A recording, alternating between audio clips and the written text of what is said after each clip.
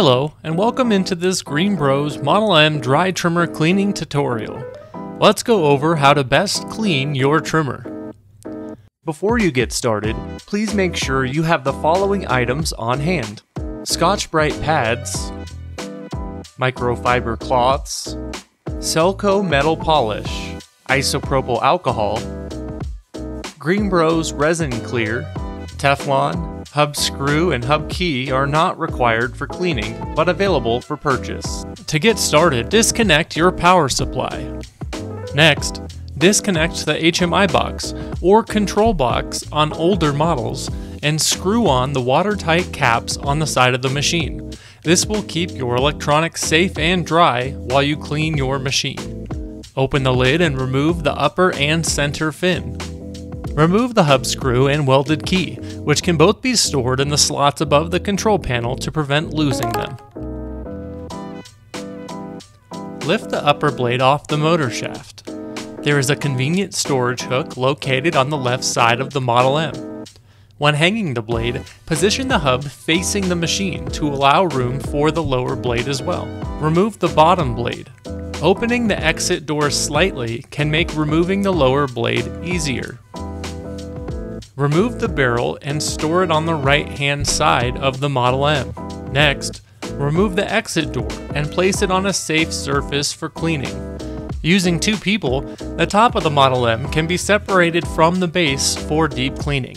Lift straight up and, once clear of the funnel, move the top of the Model M to a clean, sturdy surface for deep cleaning. The Model M is constructed almost entirely from stainless steel, which can be cleaned using a microfiber cloth and 99% isopropyl alcohol. The reversible tray is removed by lifting and can be installed as a tray or a shelf. When cleaning the Model M top blade, the hub will prevent the blade from sitting flat on the table. Applying pressure in this position can result in warping your blade. Please position the top blade at the edge of a table with the hub hanging over the side to help maintain flatness. Please take extra caution when handling the blades, as a uniformly flat blade is imperative to your Model M's effectiveness.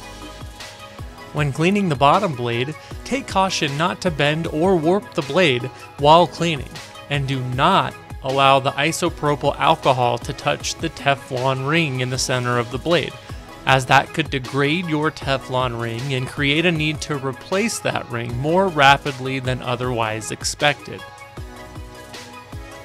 If your Teflon ring is showing signs of wear, it can be replaced by peeling the old ring off, cleaning the surface, and applying a new Teflon ring.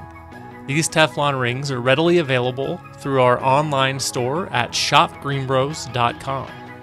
Now it's time to reassemble your Model M. When installing the top of the Model M back onto the cart, take care to avoid pinching motor cables or your own hands on the funnel. Place the exit door in the exit door slot. Next, replace the barrel. The barrel has slots that correspond to the motor mounting bracket. Slide the barrel into the Model M, ensuring the barrel is fully seated.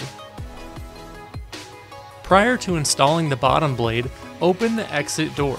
The tab on the bottom blade will fit in this opening. Like the barrel, there are two slots on the lower blade that align with the motor mount bracket. These tabs and slots must be flush to ensure a proper blade fit. While the Teflon ring reduces most or all friction between the top and bottom blade, some clients prefer a small amount of GreenBroz resin clear between their blades.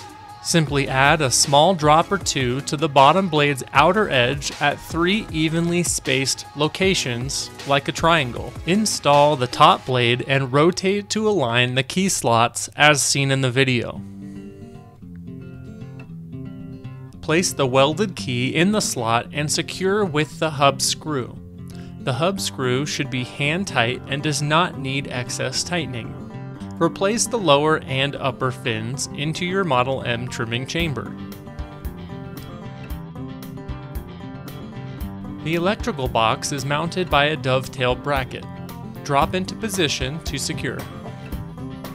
Plug in motor and sensor cables. Reconnect your power supply. If you've successfully followed these reassembly steps and your Model M will not start, check the alignment of the lid sensor. While the lid is closed, the sensor light should have an amber light. The sensor can be adjusted to ensure proper alignment. And that's it. You are now ready to resume trimming your harvest.